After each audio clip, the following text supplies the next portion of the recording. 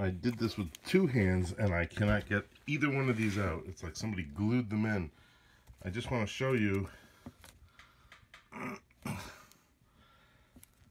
how much they do not come out. Oh, wait a minute. I finally get this bottom one out. Oh, Christ. God. Alright, I'll measure that. I'll check it with continuity and I'll take a look at it and take a picture. Hang on. Continuity, it's good. Getting this top one out is much harder. Alright. I'm doing it with 2 hands, but just to show you with the camera how hard it is. I can't even wiggle it. Alright, I'll attempt it a little bit more with 2 hands. Hang on. Okay, wow.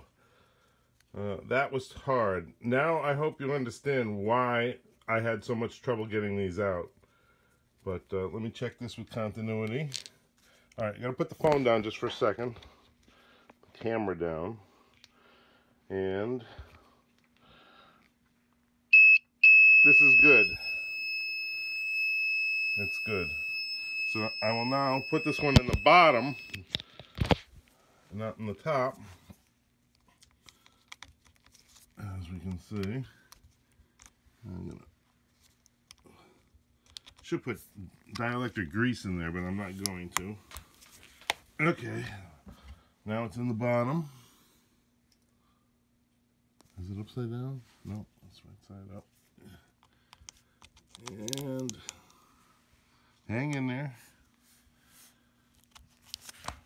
Okay, they are reversed. Let me go put this in the bike. Hang on a sec. Okay, it's in the bike. Battery's on. Power it up. Let me just see if there's any throttle. There's nothing. No throttle whatsoever. Does not work. Okay, let me shut this down. All right.